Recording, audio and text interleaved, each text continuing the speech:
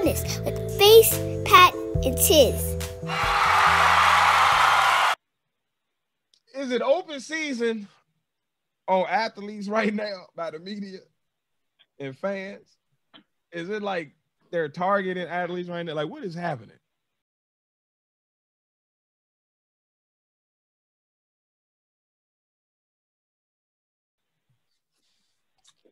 I personally don't know, but these people are acting like monkeys.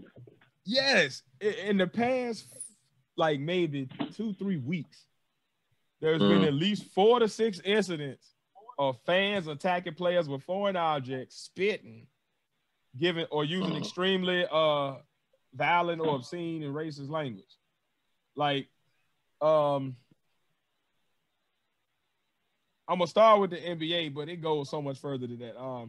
With the NBA, like, is there anything that the NBA can do to stop these rabid fans? Like, 'cause I feel like that's where I'm really seeing it a lot. They're like, they are going fucking nuts. I know something they could do. Like, if I was an athlete, I'd come to the stadium ready to like throw down every night. Like, cause I'm like, at what point can you defend yourself? They beating the shit out of people with shit. I know what they can do. All those restrictions that the NBA placed into play after the Pistons went cuckoo, the Pistons and the Pacers went cuckoo. Take all them restrictions back. I guarantee them fans calm their ass down once the first player running got them fans and punch somebody in their face. That's true. That's true. Do you remember anybody throwing shit else into the crowd after that shit happened for a long time? No, because everybody realized these 6'6" motherfuckers will come out here and put foot to ass. Yeah, foot to ass was put. It was a lot of footage to assage. It was a lot of footage to assage, for sure. You feel me? A whole heap of it. Woo. Metal world peace. Let these giants loose. Yeah. Let these giants loose on these fans real quick. See let these professional athletes. You feel me? Let them loose. I guarantee you won't nobody throw shit else. Big facts. I think you get 2 basketball teams in front of the crowd and go crazy. I think the dude that tossed his popcorn at Westbrook, I think he got banned from going there or whatever. So that's one little thing. Like, but it's like it's getting to the point where I people just doing it to get the attention now. Like, oh, they're gonna put me on Sports Center. They're gonna be talking about me. Let me throw this at them. And at some point, it's gonna get to the point where like you're gonna have a malice in the palace because it's gonna be dangerous. You feel me? But yeah. It's gonna be dangerous. Be very dangerous. But they ain't gonna. I put like this: the NBA ain't gonna do nothing. The NBA ain't gonna really do nothing until somebody throws something at LeBron. Damn. Because LeBron probably do something. Yeah, I can't debate that. That actually sounds spot on. Pretty much. And so someone throws something at LeBron, and it's on videotape, on camera, and they got him disrespecting because to them, disrespecting him is like disrespecting the league. How dare you throw something at him? How dare you do that? These other little black kids and black men, they throwing stuff at, oh, he's just a player on the team. But LeBron, not LeBron. Come on now. I mean, I'm just being real. I don't got nothing bad to say about LeBron. That's my Capricorn birthday twin. I'm exactly 1 year older than him. And I like Capricorns that's black with that much power. I like it. Indeed. Oh, damn right. More power to him. Let's go, Caps. But he is the golden child of the NBA. Mm-hmm. As a Capricorn should be. Now, speaking of LeBron, who's always in the media is also an issue in this, though. Of course.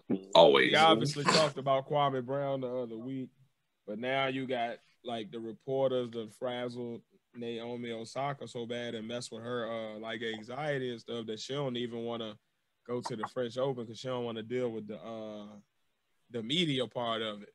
Like, why do fans and media have so much control over the industry that they really are the consumers of? Like, the media don't got no story if the athletes ain't playing that. So like y'all can back off. Just report on the sport. Like just do that.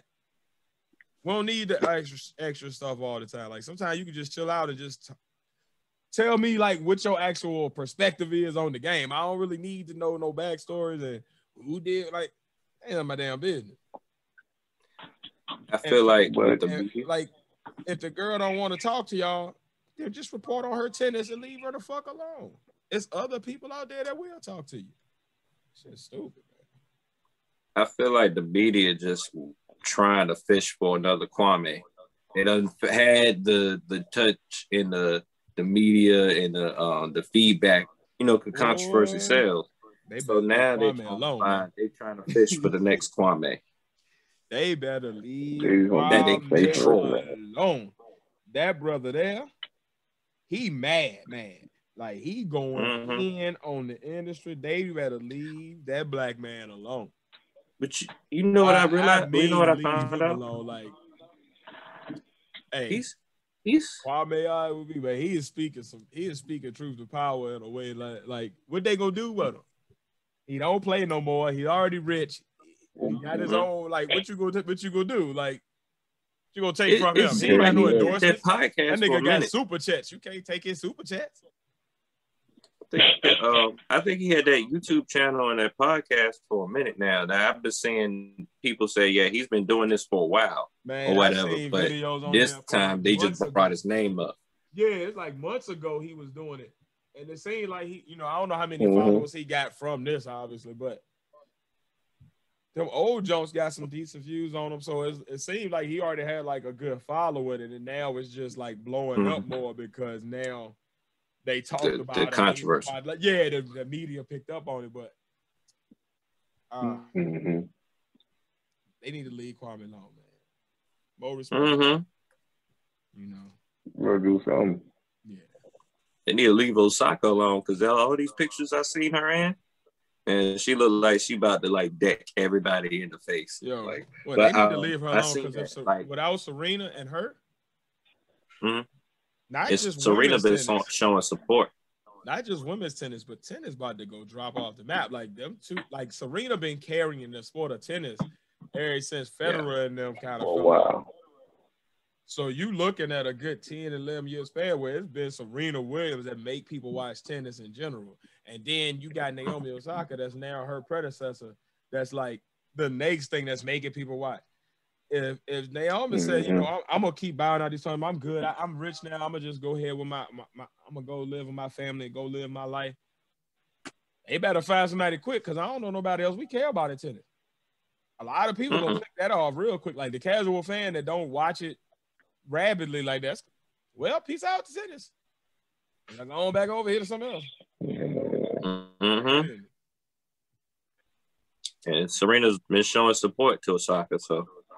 Indeed. Probably because she probably relates to it. She probably already been through everything she's going through right now or whatever. So yes, her and Venus did. Of course. They'd go through a lot of that crazy media weirdo stuff all their career for sure. I think that's why still Venus going through it. Was like, I'm gonna go just live with my family. I ain't about to keep dealing with this.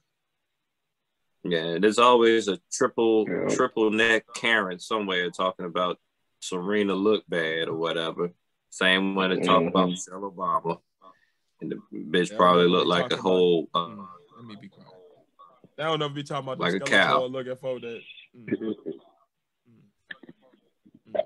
Oh yeah. All right. Right. Oh, Masters of the Universe villain looking face. Right. That should be against the law for that shit to be so ugly sometimes. But they can talk about our black way. Jabba the Hutt want to talk about Amazon. Jabba!